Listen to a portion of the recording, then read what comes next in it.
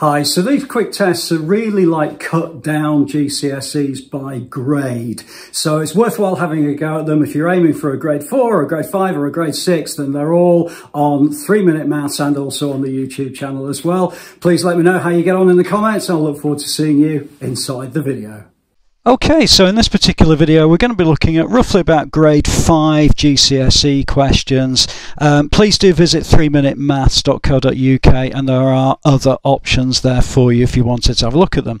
So for Amanda, Bryce and Cass, we're looking at a ratio question. So we've got Amanda, Bryce and Cass, and they're saving in the ratio 3 to 4 to 9, which basically means the difference between the amount Cass saves and the amount Bryce saves is going to be £5. Okay, now according to the question, it's not £5, it's actually £150, which is therefore going to be 30 times more. So what we need to do is multiply everything by 30, which actually means then that Cass saves £270, Bryce saves £120 and Amanda saves £90. So therefore we can show that Amanda saves £90 for part A of that particular question.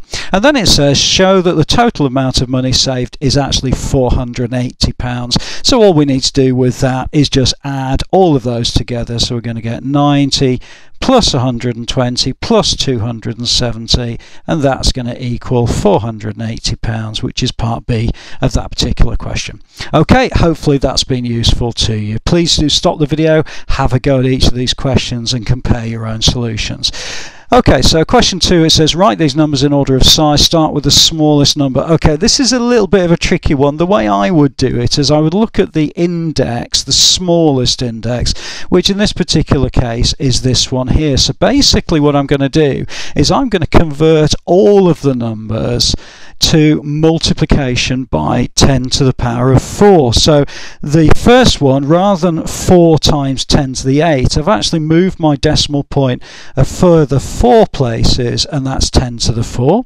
The second one, I'm going to move it a further 2 places, so that's going to become 10 to the 4.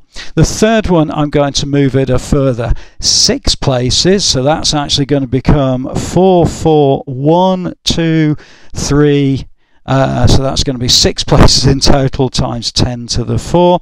And then the final one is actually 4400 times 10 to the 4. So okay, with that now, hopefully I can see that my smallest number is this one here, which is 4,200. My next biggest is going to be this one, which is 4,400, and then I've got 40,000, and then finally I've got 44,000. Now, with these types of questions, what they ask you to do is to go back to the original question, put it in the format of 42 times 10 to the 6, which is the smallest number, 4400 times 10 to the 4, which is the next biggest, 4 times 10 to the 8, which is the third biggest, and then 0.044 times 10 to the 10, which is the largest of those 4 numbers. Okay, hopefully that's all right for you. There are some additional standard form questions on 3-Minute Maths. Please do visit and have a look at those. Let's look then at an index question, which is going to be question number 3. So with these, each of the terms inside the brackets I need to cube. So therefore I've got 2 cubed, which is going to be 8. And then I've got a to the 3 cubed, which is going to be a to the power of 9.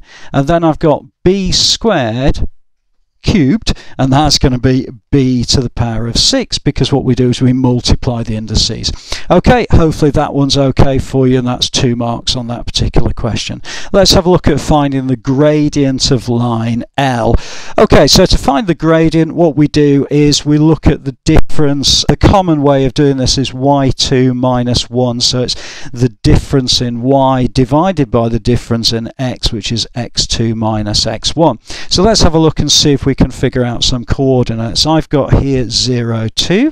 So this is going to be 0, 2. So what I'm going to say is that is x1 and y1. And then over here I've got 4 0, and I'm going to say that's x2 and y2. Now it doesn't really matter which coordinates you choose, I just thought they were easier because they're crossing the axes, and therefore I've got an easier calculation because I can just put the numbers directly in.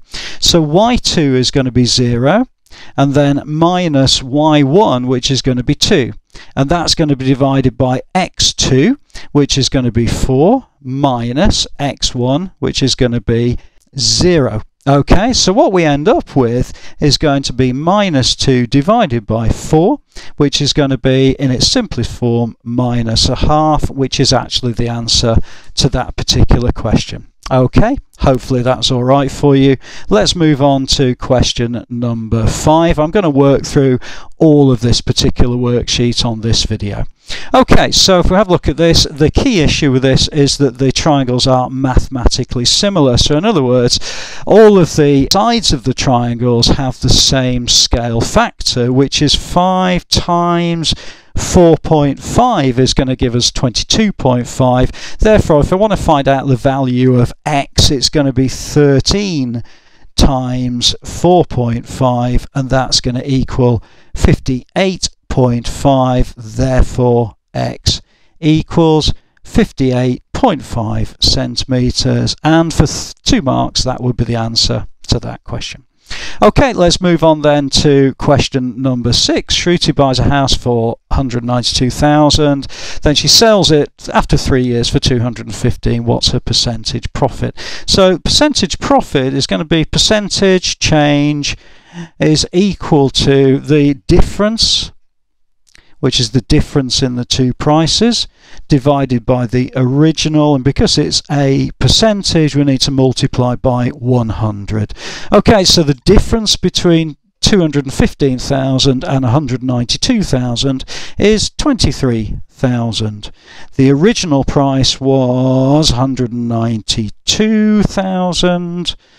Put that in a calculator, multiply by 100, and that's going to give us to 2 decimal places 11.98%, and that would be the answer to question number 6. Okay, so we're moving at a fairly fast pace through these. If you're not sure about anything, always leave a message below and I'll be able to put you towards a playlist with a few more examples. Okay, so a map has a scale of that. Distance between 2 points on the map is 8 centimeters. Now be very careful about these sorts of things, because basically if we've got one scale of 40,000, it means in centimeters, if we multiply 40,000 by 8, what we actually get is 320,000 centimeters. Now they are asking for the answer in kilometers. Okay, so let's do this a bit of a time. If I divide through by 100, I get 3,200 meters, and then there are 1,000 meters in a kilometer, so now I need to divide through by 1,000, and therefore the answer to this particular question will be 3.2 kilometers. Okay, hopefully that was all right for you. Very, very common questions, those types of questions. Okay, final 2 questions on this particular worksheet. Let's have a look at that one. Well, it's a right angle triangle, so in order to calculate this, we're going to use the sohcahtoa ratios, or at least we're going to use one of them. And what I would do is I would always label it up that opposite x is going to be this line here.